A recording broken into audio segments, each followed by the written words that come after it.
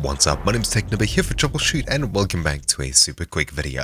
In this video, I'll show you how to get an FPS counter. More than likely you have this game on Steam, but it also works for Epic Games as well. I'm pretty sure it's selling there too.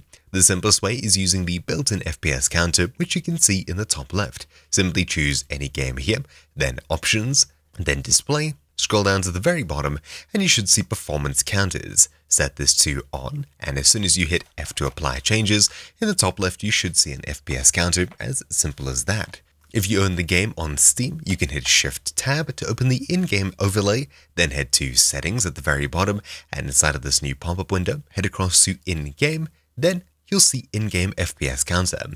Set this to any option other than off. I'll set this to the top right, and I'll choose high contrast color and OK.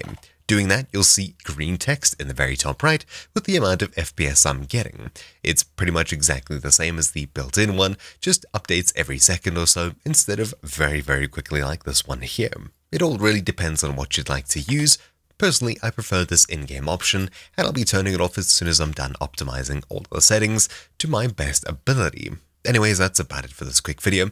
If you got something out of this, check the description down below for an optimization guide for this game, and of course my other channels. Thank you all for watching, my name's been Technober here for Troubleshoot, and I'll see you all next time. Ciao.